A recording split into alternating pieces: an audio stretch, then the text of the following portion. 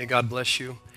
Wherever you're at today and whatever time you're with us, we want to welcome you to the daily reminder. Once again, this thought has just kind of sprung up out of a few different verses that we love here at New Hope City Church. That is just an encouragement to continue to remember the things that we have been taught and hold on to those things. Again, in Philippians 3:1, Paul says, "Finally, my brethren, rejoice in the Lord. For me to write the same thing to you, for me it is not grievous, it's not tedious, but for you it's safe."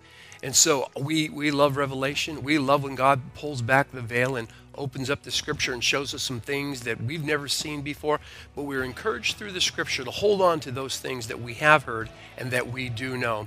And so again, that's kind of the thought or the springboard of the idea of a daily reminder. Here's a verse for you today. Last couple days we've been talking about trees. Here's another one. The Bible says in Proverbs chapter 15 and verse 4 that a wholesome tongue is a tree of life. Proverbs 15 and verse 4, a wholesome tongue is a tree of life. In this season that we're living, we want to take the mindset of a tree. In all of our lives, as we go through life, however long, whatever our days are on the earth, we want to have that mindset of a tree. Listen, a wholesome tongue is a tree of life. The word is marpe, just in the Hebrew language, the word wholesome. This is what it means. It means a curative. It means a curative. It also means a medicine. The word marpe can mean a deliverance. The word marpe can mean a remedy. So listen, a wholesome tongue. Look, remember this, in Proverbs 18 verse 21, the Bible says that death and life are in the power of the tongue. Death and life are in the power of the tongue. You and I have been given the authority through our words, according to Jesus, according to the Word of God. We can speak life, we can speak death, we can speak blessing, we can speak cursing, and we certainly want to, in this season, once again, taking the mindset of a tree. That wholesome tongue is a tree of life.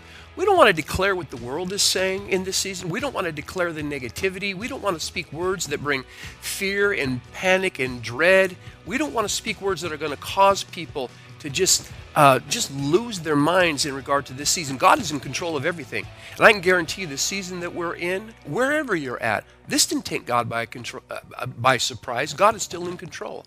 And I can promise you this thing hasn't surprised him at all. And so rather than say what the world is saying, rather than speak words of fear and panic, let's declare what the Word of God is declaring. That God is faithful. He is faithful. Hebrews 13 verse 8, He is the same yesterday, today, and forever. He is faithful. He is strength for us, a very present help when we have need and we have difficult times. That's who our God is. So we want to be a people declaring the Word, because as we speak those words that bring medicine, they come as deliverance, they come as a remedy, they come as a curative, that brings life to people. So let's say what God is saying. Let's say what heaven is saying. God bless you. We'll catch you next time.